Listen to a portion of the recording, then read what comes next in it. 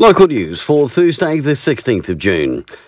In the first year, Matariki will be celebrated as a public holiday. Te Papa has loaned the Wairarapa Library Service its mobile planetarium, the Star Dome.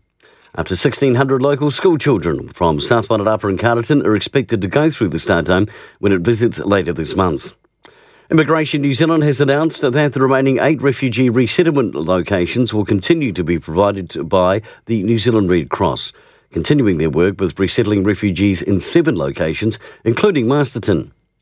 The number of active COVID cases have again increased in the region, with 381 cases active in the community.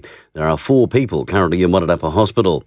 And in hockey, Dowfield men and women are both away to Harbour City this weekend, while in netball tomorrow night, Celtic play Gladstone, Greytown play Harcourts, and in Saturday's match, Carterton take on Wairarapa College.